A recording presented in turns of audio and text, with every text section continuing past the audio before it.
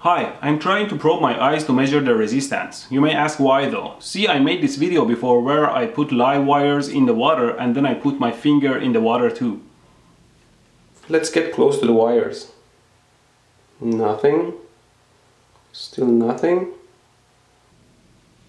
That's why I'm trying to probe my eyes, because some people thought that since I was not electrocuted, nobody gets electrocuted in water. First of all, I only had my finger in the water, not my whole body.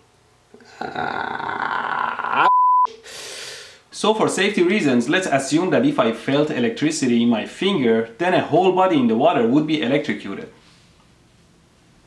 What the are you doing? Who the hell are you? I was just passing by. I think I'm lost. Dude, this is my bedroom. Honey, did you leave the door open again? It's okay, I'll show myself out. What kind of fetish were you performing? Get out! Okay. Imbeciles.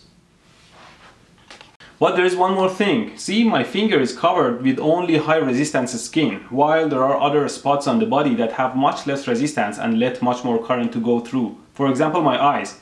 That's why I'm trying to measure the resistance between them through my head. But these things are too pointy. Let's try to find something smoother. Well, I guess we'll have to live with these probes. Don't try this at home.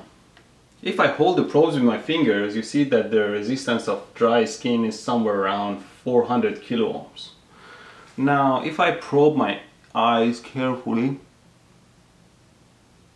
you see that the resistance of the eyes is somewhere between 20k to 50 kilo ohms, which is much smaller than the skin. So if I fall into a water with live wires, the electricity will go through my eyes and will probably burn my brain. But this is not the only spot with low resistance. For example, my nostrils. Somewhere around less than 100 kilo ohms even. Or my ears. It's around 200 kilo ohms. Or even my tongue. It's around 20 kilo ohms. It tastes funny. So if you fall into water charged by electricity, keep your head above the water and keep your skin healthy and intact. Also stop swimming and get out of the water.